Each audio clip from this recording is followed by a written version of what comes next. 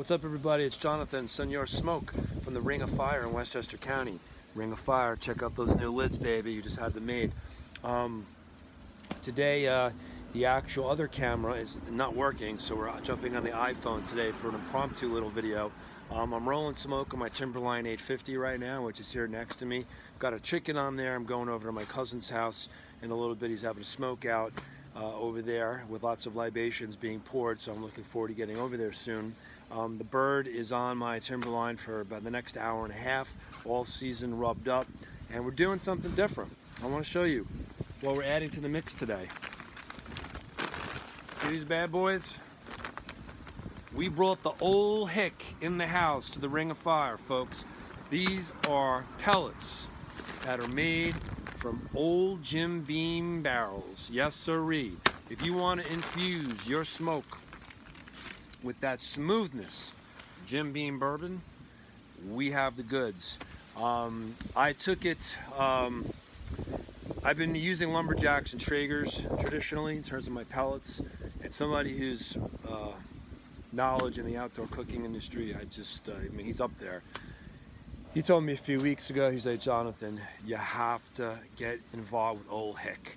Ol Hick is a pellet manufacturer, a company called Energex that's out of Appalachia, deep in the woods of Pennsylvania. He says, Jonathan, their pellets are beyond next level. They're the best in the marketplace. And they have apple, they have hickory, all taken from trees in the Appalachian woods. You know, there's no oils involved, any nonsense. It's just straight trueness coming from those particular tree species. And he said, and they have a third product, which is the Jim Beam product. And what they've done here is that they've taken old Jim Beam bourbon barrels, casks, and they're basically turning them into pellets, okay?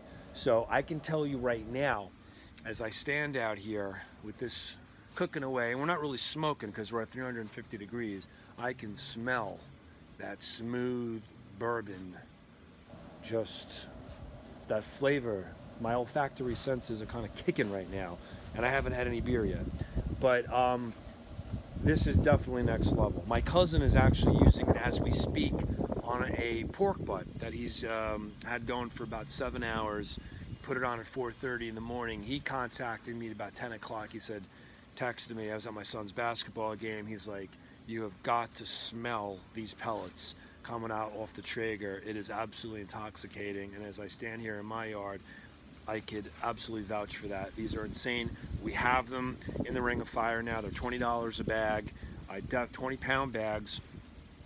The other Ol Hick products are going to be 40-pound bags at $29 a pop, which is still a great value. So I would welcome you to come to Ring of Fire, grab the Jim Beam, grab the other varieties, particularly for those who are going to be smoking bird in the next week and a half of Thanksgiving. This would be absolutely insane powering your turkey smoke, all right?